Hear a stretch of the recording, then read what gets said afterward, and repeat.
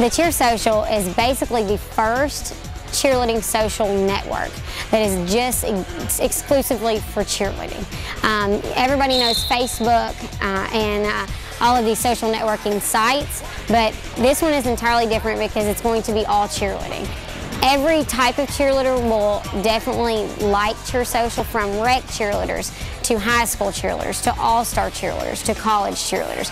It will affect anyone that is involved in cheerleading, and that also affects people that are former cheerleaders that just want to keep up with their school.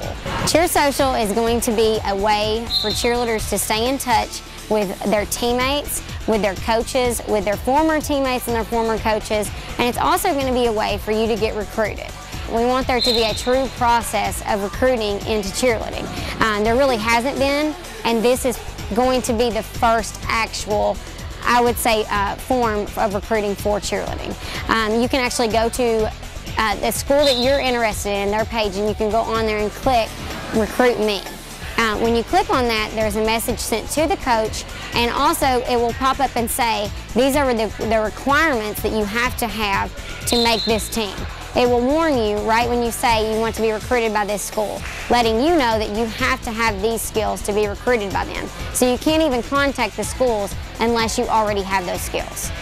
Everything is very easy to use. It's going to be a very easy way for you to be able to contact those coaches. A lot of people don't have the resources and know the right locations, to contact the coaches and even the people on the teams. This is going to be the easy way for you to say, I want to cheer at this school, and contact them and let them know.